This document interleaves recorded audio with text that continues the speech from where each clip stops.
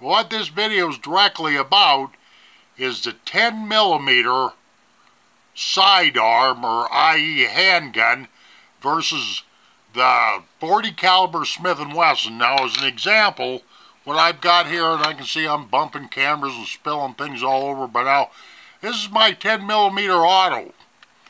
Now, what a lot of people don't understand about this is a Glock, by the way, a Glock 20. I'm holding this up so you can see it. It's rolled right there. It's tooled in right there on the side of this piece.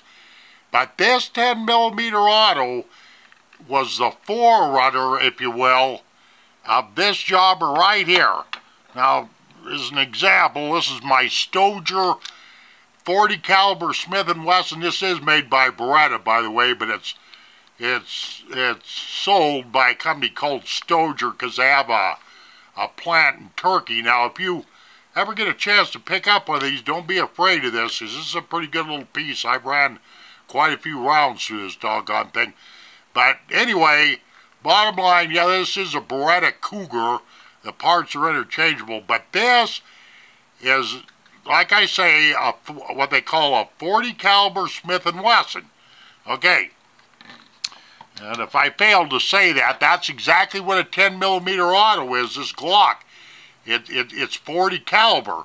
Now let me show you something here real quick, like if I can keep stuff steady enough. Okay, here's a box right here. These are 180 grain, what are they, jacketed hollow points there. And here's a box of 10mm, some good old full metal jacket 10mm rounds. I don't know if you can read that or not. I have to do this stuff kind of backwards and sideways to my camera. I bought these because they're relatively cheap.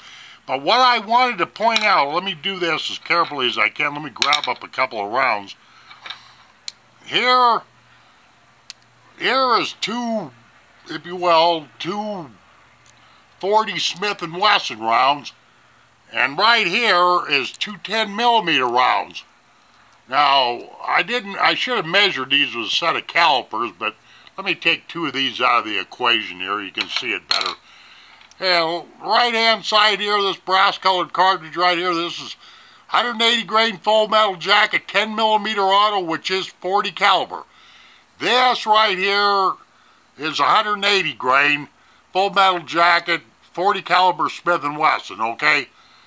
But if you can see this, like I say, I should have measured these, but this cartridge right here, this 10mm, is about 20% longer. It's the same caliber, but it's longer, if you will, than this Smith and Wesson, or what 10mm freaks call short and weak.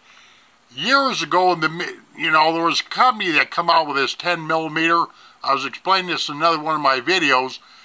They come out with what they call I think they were over in Sweden or something, but they come out with what they call the Bren 10, which is the 10mm, and this round would have died out if it wouldn't have been for Cold Firearms that come along and revived it back in the early 80s, and they come out with a Colt Delta Elite, and of course there's a few, when this thing first come out, the FBI, the CIA, and everybody just jumped on this cartridge, but the problem was, with agents that had too small hands, and females, and all you women out there, don't get mad, but people in general are having trouble handling this coming out of a semi-auto loader, so Smith and Wesson seen that, and they jumped on this, shortened this up. This is actually a 10mm, if you will, but they shortened this round up, and a little less powerful, a little less kick, and all that kind of stuff. So that is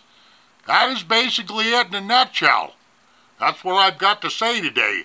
A 40 caliber Smith and Wesson is an offspring, if you will, of the 10mm auto. And that's just all there is to it. I got a couple of clips here. Here's the one that came out of this. Let's see, this one come out of the Stoger right there. And this guy right here come out of the Glock 20. So there you are. That's the big difference. Same caliber, but except for the 10mm auto, it's got a longer case, therefore holding more gunpowder. And by the way, while I'm thinking about this, a 10 millimeter is a far cry from that miserable 9 millimeter. I'd never go out and buy a 9 millimeter. I had one years ago, ended up hating it, and it was in a model 92F Beretta too. So that's your big difference right there. In these two particular sidearms right here, you know, the 40 caliber Smith and Wesson are short and weak, isn't got near as much power as this 10 millimeter auto. It's just that simple. 10 millimeter auto came first, and then the offspring of that was this 40 caliber Smith and Wesson. So that's a little history lesson for you. That's about all I got to say about this subject. Video's way too long the way it is. Thank you very much for watching.